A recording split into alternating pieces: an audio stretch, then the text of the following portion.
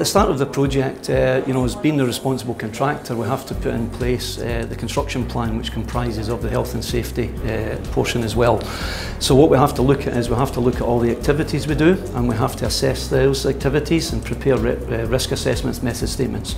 So they're very much logged on a register. And as the activities take hold, they're reviewed, toolbox talks are given, and that enables everybody to be informed about the activities we're undertaking. And anybody within that environment are informed through regular toolbox talks.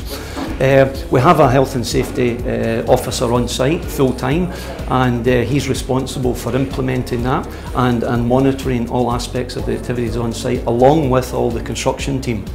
The construction team themselves are in a sense health and safety officers as well, because we all take health and safety as being pinnacle in terms of the operations, in terms of what we do.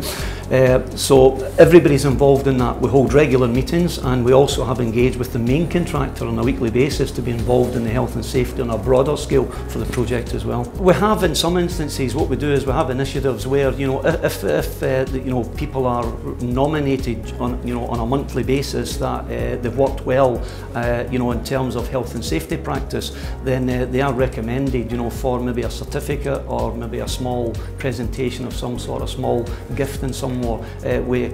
But yes, so these are initiatives that we do operate, and we can operate on project to project basis.